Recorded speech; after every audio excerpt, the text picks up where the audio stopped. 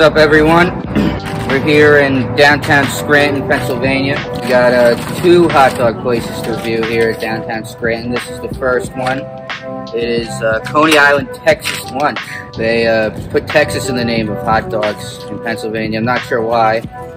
And I can think of two more different places than Coney Island and Texas.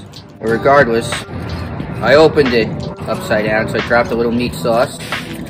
It's from a local sausage company. I was told to mention the sausage company, but I forgot the name of it. But it's a local company. It starts with an H. It's a German name. I can post in the comments later. Next place, I promise to remember the name. Anyway, let's let you guys get a good look. Meat sauce looks nice and dark. Smells good too. Yellow mustard and an onion. It looks really good. This looks really good. This place has been open since 1923. Let's see.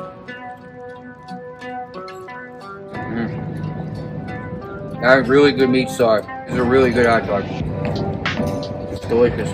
Probably some of the best I have. Maybe it might even be the best I've reviewed so far. The mustard is excellent, just like Walter's hot dog. The meat sauce, divine. I'm going to give this hot dog a 4.7. This is delicious. This is absolutely delicious. If you're in Scranton, Wilkes-Barre area, you should come to Coney Island, Texas Lunch. Get one of their hot dogs, among other things.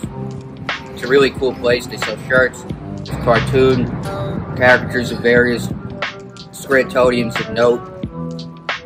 No Michael Scott though, but I'd recommend it. 4.7. Delicious, delicious, delicious. Thanks for watching. Stay tuned, we'll have more later.